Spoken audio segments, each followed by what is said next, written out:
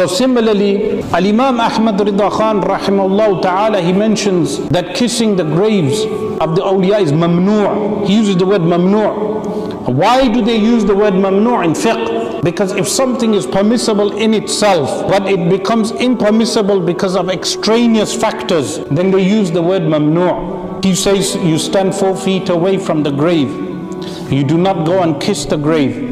You do not even touch the grave. He mentions all of this. But why did he mention this? What fiqh was this based upon? It was based upon the fact that one thing leads to another, and then people exaggerate how they behave around the graves. So similarly, we need to practice these things, because we have people today, they will jump on the shrine and they even cling to the shrine. And then they shout out the name of the wali, which is totally disrespectful.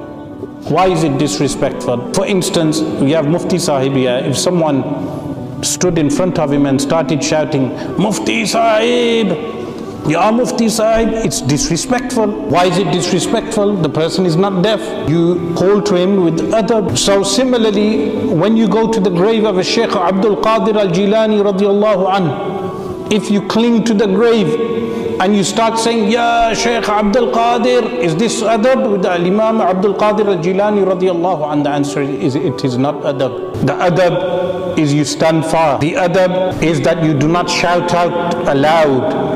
The adab is you do dua to Allah subhanahu wa ta'ala to benefit you from your ziyarah of Shaykh Abdul Qadir al-Jilani radiallahu anhu. This is the adab. This is the balanced way of al-Islam and the balanced way of Ahl Sunnati wal Jama'ah.